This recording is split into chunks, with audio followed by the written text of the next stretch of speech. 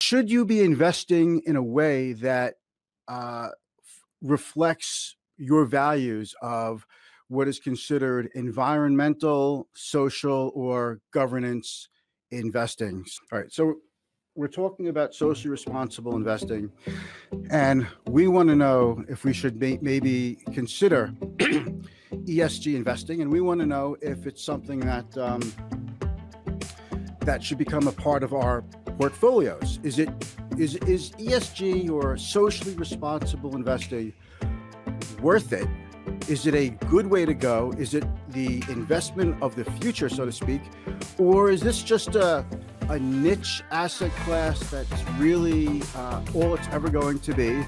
And maybe it's just a marketing ploy that's put out by the fund companies in order to sell more funds to people, and maybe to really focus on millennial investors, who are a key group in leading the charge for socially responsible and ESG investment. You know, definition of ESG is environmental, social, and governance. It refers to the three essential factors in measuring sustainability and ethical impact of an investment in a company or business. And these criteria help to better determine the future financial performance of companies and return risk. No guarantees, of course. And let's take a look at, for example, the ESG, that's an iShares fund, okay? And one thing I want to point out in this fund is that the top 10 holdings, okay, in this fund include stocks such as Microsoft, Apple, Amazon, Facebook, Alphabet, parent of Google. So what, as you see the screen here, I'm looking at it on my other screen, okay?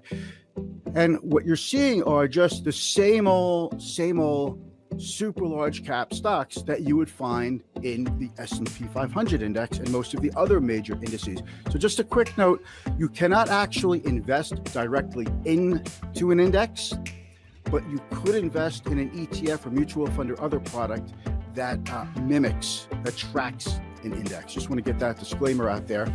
And then if you take a look at some of the other type of funds out there, the good news is that if a client truly demands that they are in a portfolio of ESG and social responsibility investments, it can be done as long as the client is willing to accept certain risks. And I think that the main risk that a client would have to accept is concentration risk. So that brings me to diversification. So diversification is a method that we use to mitigate or to lower risk, and it will not actually protect your portfolio from going down in a generally down market. But if you're going to invest in 100 stocks and if you go bust, you'll be okay again as the diversification kicks in. Just to give you an example, if you take a look at the product, another ETF, just as an example, these are not recommendations, and prices of these ETFs and their underlying securities are certainly subject to market fluctuation, is what you're going to see is it has a lot of the same top 10 holdings. But both of them use a different benchmark. The one from iShares that I just showed you before uses the ESG, which is tracked by MSCI. I'll show you something about that in a moment. This one uses a different benchmark, which is sponsored by the United Nations. Okay, and here we go. And it's doing pretty good. It's up over 20% on the year. And you'd say, well, that's pretty good. That's actually above and beyond the S&P 500 this year. This doesn't mean for all time. I'm just saying year to date. But if you take a look at the profile, you'll wind up taking a look at a lot of the same stocks. If you take a look at these, I don't know if you can see it on your screen, but I'll tell you it's Microsoft, it's Apple, it's Amazon, it's Facebook, there's Alphabet, and there's some JP Morgan and Visa and Procter & Gamble. So what you wind up doing is you're winding up with a lot of the same stocks. And I don't really know if that's actually benefiting you in terms of making socially responsible and ESG investing a smart move or not. So what you wind up getting is a portfolio that is a lot more concentrated into certain sectors of the market. So in this case, where technology has been leading the way as a sector for the last 10 years in this bull run we're in, it makes sense that a portfolio with a heavy concentration of technology is going to do very well. So, but if you take a look at this one here, so maybe clean tech is something that we should be looking at, or maybe we need to look at ETFs that really go into how you value human rights. Our companies putting more women on the board. Our companies supportive of LGBT. But here's one, an ETF that focuses on women's investing. Okay. And women's empowerment, and this is up over 20% for the year, and it's doing very well. They're very similar. Here we go. Here we go again. Microsoft, Apple, Amazon, JP Morgan, and there's some Johnson & Johnson and Intel. But you may see a recurring theme. I mean, just 6% of the fund alone is in Microsoft, and Apple is over 5%, Amazon's over 5%. So what you're doing is, by investing in a theme that's important to you, it makes sense that you're investing in companies that are focused on these kinds of areas that treat people well. But PRID from Insight Shares, LGBT, Employment Equality ETF, and to me, this is a great theme, and definitely a theme that I think should be supported. But again, we're talking about, is this really ideal as an investment? The point of this, though, is that, well, here they come again. Look, Microsoft, Apple, Amazon, Facebook, JP Morgan, Alphabet, a little Johnson & Johnson, there's some Visa, which we saw in another one, and Walmart. So do you see the recurring theme here over and over and over? But if you just take a look at now at the, let's take a look at an S&P 500 fund. And then after this, I'm going to move away from looking at individual ETFs, like Microsoft, Apple, Amazon, Facebook, little Berkshire, but there's Johnson & Johnson again, JP Morgan again, Alphabet again, and there's ExxonMobil. You're not going to really find ExxonMobil in too many ESG and socially responsible funds and energy companies, okay, pollution and all that. But do you see the pattern here? You keep winding up with a lot of similar stocks, and the S&P is about 21% tech, while these other ETFs are typically 25, 26% tech. So the reason they're doing well lately is just because they're overexposed compared to the S&P 500 in the tech sector, which happens to be a sector that has truly embraced ESG and socially responsible investing.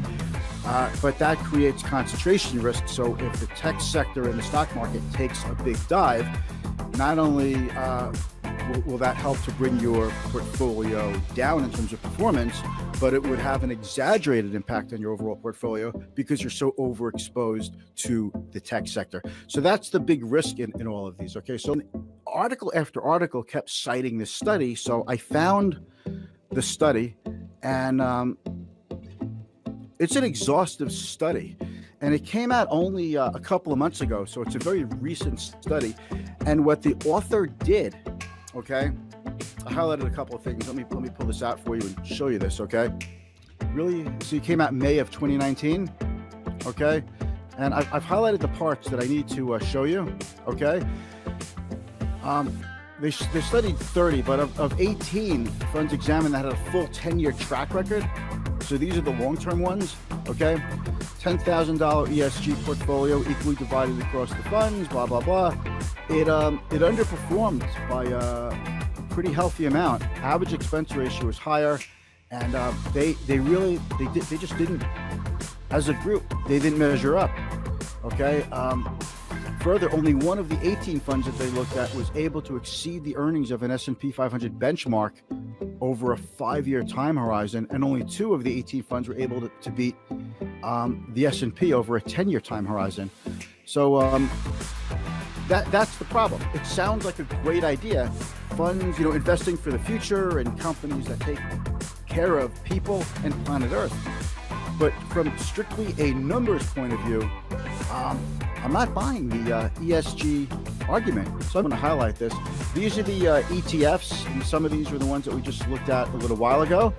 Again, these are for informational purposes as just examples, and then we take a look at, the top 10 holdings, and, here's the benchmark, but Microsoft, Facebook, Alphabet, wherever you look, you keep seeing, more tech. Salesforce is tech, JP Morgan, Visa, we saw that a couple of times, Facebook again. Okay.